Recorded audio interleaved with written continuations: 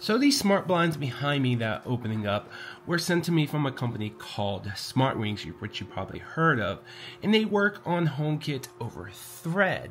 But the ones over here and the ones in my playroom downstairs were actually made from SmartWings, but they were purchased on Amazon.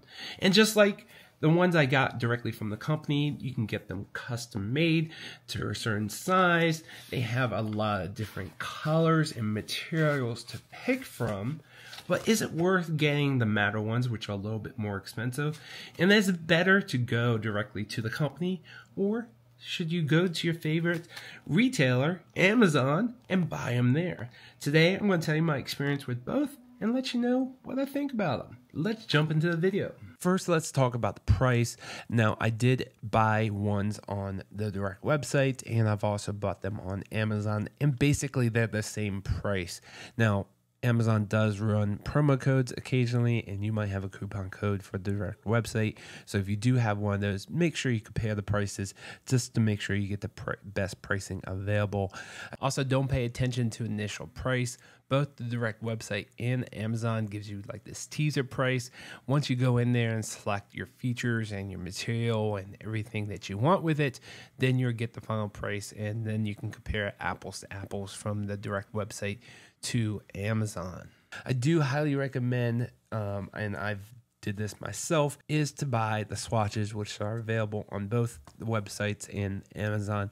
That way you can see the fabric, you can see the colors, you can see the material that you're going to be able to pick from, because there's so many choices and options, and there's a bunch of different swatches you can buy. Also, you can buy the 100% blackout, which you can see here.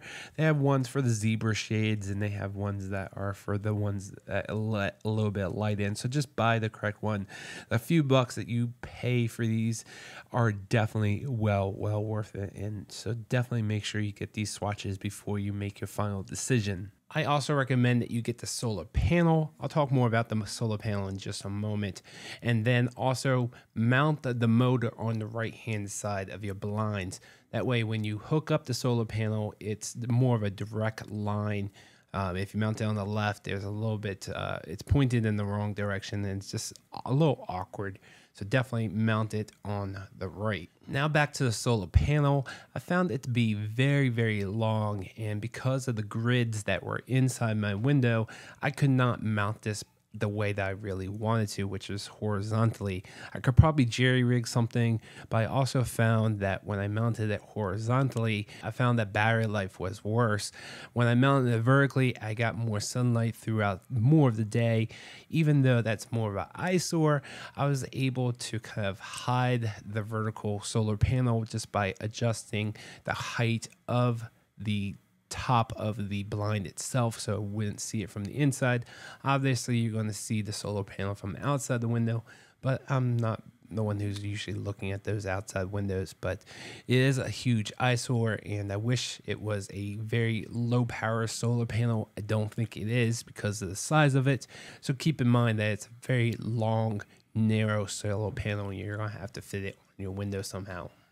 You also have to order at least one remote. So no matter how many windows that you have to have at least one remote, so you can set the upper limits and lower limits, which is all programmed through the remote itself. You also have to pick what type of motor you want.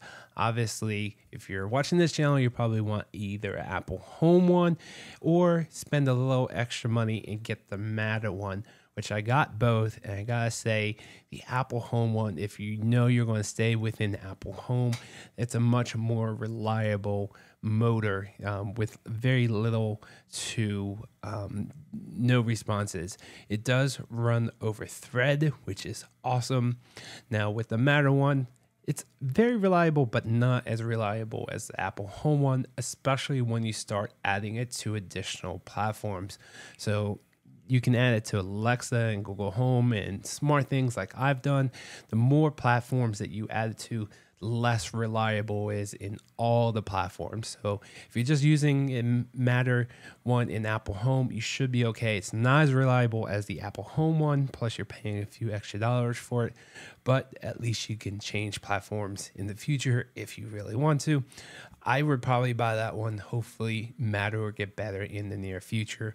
But if you're living in today, definitely, if you're an Apple Home user, get the Apple Home brand one because it's just a lot more reliable and you save a little bit of money. Now, as far as battery life goes, in the summer and the spring, I've never had any of the issues. It's topped out in the 90%.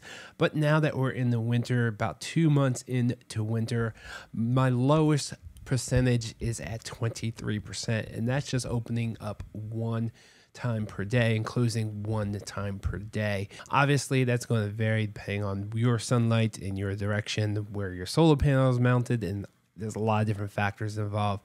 But it looks like I'm only going to have to charge that one probably in another month or so before we start getting more solar powered sunlight, if that makes sense, where the solar panels are going to generate more power. But all the other ones, they're all in the 40 and 50%. I just have one that's at 23%.